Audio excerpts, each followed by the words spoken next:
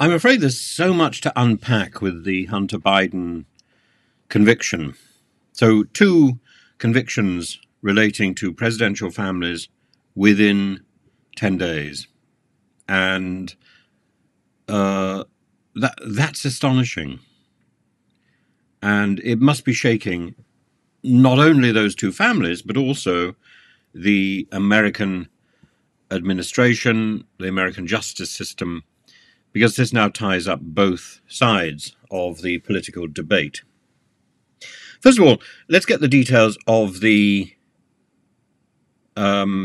figure who is often quoted, but the BBC very rarely gives us details about the actual individual.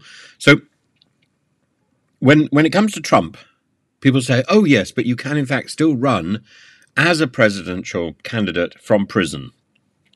And the example is a person called Eugene Debs, and he was an American socialist, a political activist in a trade union, and he ran for president as the Socialist Party candidate 5 times, with the most famous campaign being from prison in 1920. And why was he in prison? Because in 1918, he was convicted under the Espionage Act for a speech he gave in Ohio that opposed the American involvement in World War I. He was sentenced to 10 years in prison. And despite being incarcerated in a prison in Atlanta, he ran a presidential campaign from his cell, and he received, and this is the astonishing bit, he received nearly 1 million votes, around 3.4% of the total votes cast that year, showing significant support for his ideas and for the socialist movement in the United States at the time, highlighting labor rights, social justice, anti-war sentiments. It resonated with America despite his imprisonment, and had he not been in prison, then it's possible that he could have done incredibly well. As for this issue of Trump and Hunter Biden, the big question is whether justice has been weaponized, which is one of the accusations, and how much it will impact on the forthcoming presidential campaign. So both Hunter Biden and Donald Trump have faced legal scrutiny based on allegations of wrong behavior, of wrongdoing. Hunter Biden's conviction relates to charges about tax and also about his attempt to buy a gun, and the three charges clearly today, all of which he's been found guilty on today. The tax stuff will come later. Well, Donald Trump's convictions have involved issues like fraud, legal breaches, paying people hush money, or paying one person hush money. And each case has gone through its own judicial process, which suggests that the law is functioning exactly as intended, and that justice is, as is depicted on the top of so many legal buildings, blindfolded and impartial, completely uninfluenced by the political clout, the wealth, the status of the person being investigated. But the political context cannot be ignored. The timing of both of these cases gives rise to perceptions of political manipulation. And given the highly polarized political climate in the United States at the moment, actions against prominent political figures or their families must be viewed through a partisan lens. Critics from both sides have argued that there is political gain being levered out of the legal system. It's unprecedented for a child of a sitting president and a former president to face legal charges. It's unprecedented. There is no... today, a precedent has been broken. Last week or the week before, a precedent was broken with Trump. It reflects a broader trend, not only in the United States, but globally, of the legal scrutiny of political figures. And given the fact that there is now a process of looking at historical legal issues, I think people who have question marks hanging over them, let's say, about the Iraq War, cannot breathe a sigh of relief and may well find themselves in the dock. This is... this sets a historical precedent for ignoring the influence of people in power. And the question probably is, does this blindfolded approach increase or decrease the public trust in the legal system? Because the legal system has taken on these two high-profile figures, does that make for greater trust? Or, because they've taken on these two high-profile figures at this particular time when it's going to have maximum political impact, does that reduce the public's trust in the legal system? So there's a certain amount of on the one hand, on the other hand, going on here. Media coverage has, of course, increased the tension. It plays a significant role in not only the reporting of these events, but shaping opinions and indeed massaging the presentation of both these cases. Media outlets have their own bias, as we know, for example, in the UK from GB News, as America knows from Fox and so on, which can influence how events are reported, how events are interpreted by the public. And by the public also means by the jury, by the judges. The jury and the judges are not immune from the sea of public debate which precedes and follows these cases. So even when charged to deal with the evidence presented in the court, a jury is, of course, influenced by the build-up and by the momentum. You cannot take a public figure like a former president or a sitting president's son and pretend that there is no context. So justice in this case is a matter of perspective, and I think that's being challenged at this moment. Now, in terms of the Hunter Biden thing, if the plea bargain had gone ahead, Hunter Biden originally reached a plea bargain deal with the federal prosecutors to resolve 2 tax misdemeanor charges and the gun felony charge. The deal was intended to allow him to plead guilty to the tax charges, to enter a pre-trial diversion program for the gun charge, which could eventually lead to the dismissal of the gun charge if he complied with the terms of the program. We know that he is a drug user because he's written about it, and he's done the audiobook, which was played in the courtroom. The defense said, well, he wasn't taking drugs at the time when he filled in this form to buy a gun.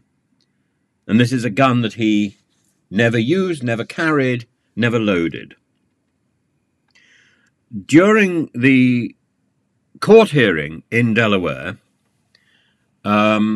several issues led to the collapse of the plea agreement. First of all, the scope of immunity. There was confusion and there was disagreement about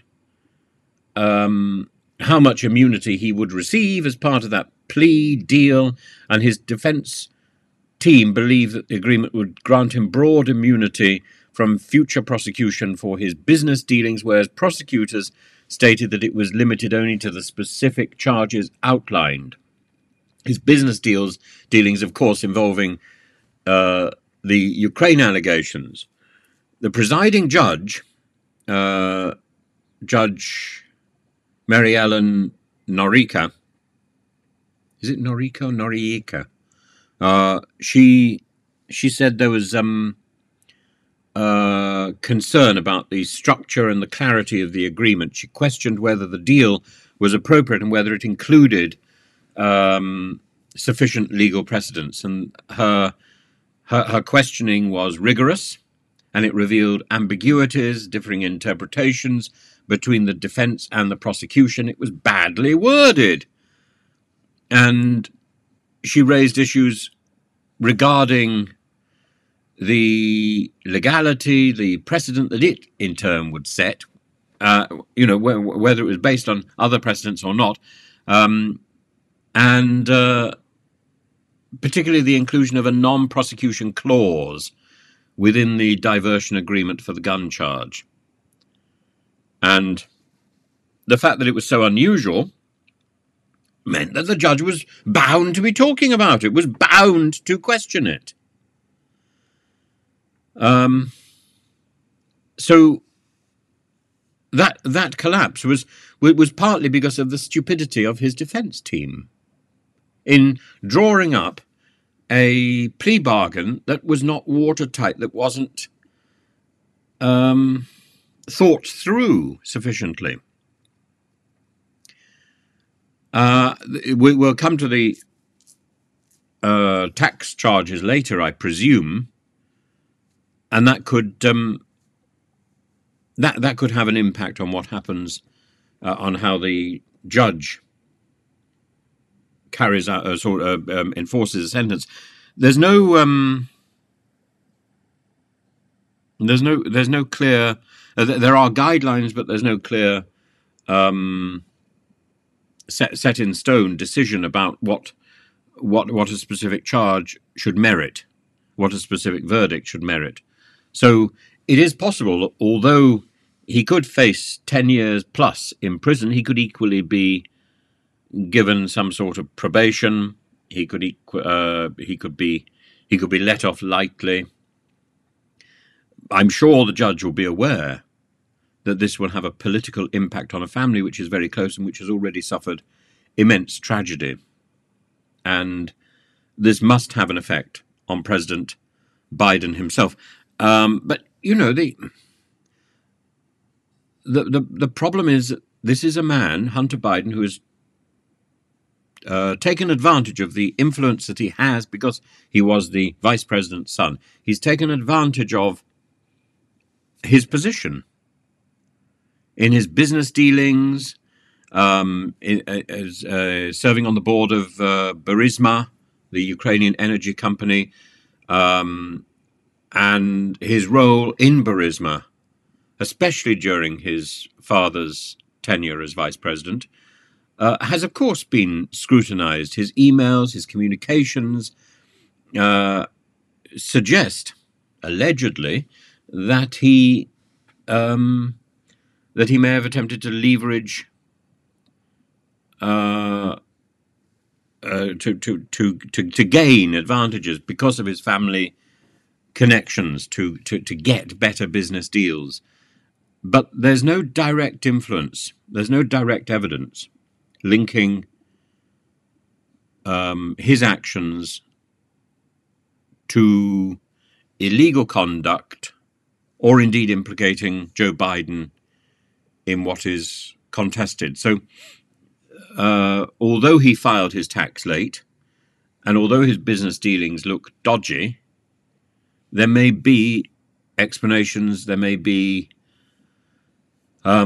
ways round this, and I think any judge would have to bear in mind the efforts and the goodwill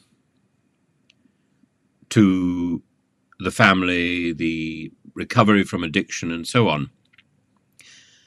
that's what makes it, in a sense, so different to the Donald Trump situation. So, on the face of it, the Hunter Biden thing looks significantly worse. This is a man who faces clear prison time, but he is clearly a changed character. He's clearly worked through his problems, and his problems were highly dependent on his dependency. Whereas Donald Trump pours scorn at the judge and the legal system itself. Whereas Biden says, you know, we will comply with whatever is decided. We are humble in the face of justice. Not so Donald Trump. Donald Trump has faced multiple legal challenges, including issues of business fraud, the obstruction of justice, and so on. But the recent charge connected to the operations of the Trump Organization to silence a working lady, and the intertwining of the case with his political career and his efforts to regain the presidency and to maintain his superiority, his arrogant contempt for convention, means that he has taken a position where he has been highly critical of the judge who is now about to sentence him. I think we could well see a very interesting situation where Hunter Biden is treated quite leniently and President Trump is treated quite firmly. We could well see a situation where Trump thinks that he's going to get off, and I don't suppose I should use the term get off in respect to Trump, because he's tried to get off with so many people in the past, allegedly, and he could find himself incarcerated. This is criminal, this is personal, this is political, this has significant scope and scale to rock America at a time when there is international crisis, and at a time when the country is polarized in the run-up to a presidential election. So the two cases are different in nature, and different in the two individuals who are facing sentencing in the next few months are different in character.